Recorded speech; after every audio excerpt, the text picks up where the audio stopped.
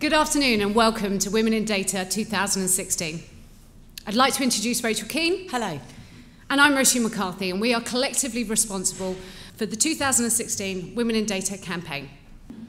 So the reason that we're all here today, 2015 saw the launch of the campaign Women in Data, and Rachel and I were on unknown territory.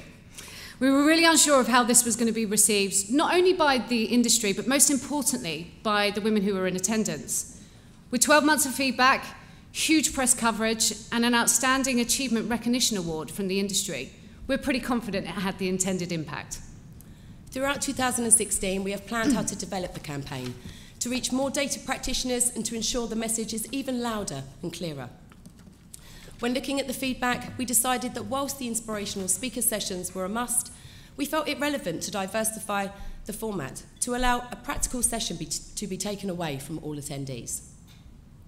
Today, you will experience first-hand, cutting-edge technology, gain hands-on experience and techniques that will allow you to deliver your insight, analysis and results that in a way that is both inspirational and storytelling. Today, you will hear from some of industry's finest. And finally, we will close with Edwina Dunn, the godmother of data.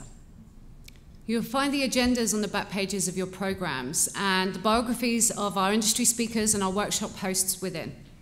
We really want to encourage you to use this forum for questions. And after each speech, we will open up questions to the floor. So let's get things underway. And Rachel and I are incredibly proud to introduce our Women in Data 2016 chair, Pal Jain. Pal has championed the WiD campaign since its inception, and we're so impressed with her unwavering support for the topic.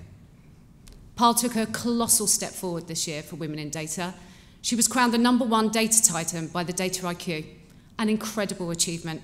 Join me in a round of applause to congratulate her on this and welcome her to open Women in Data 2016.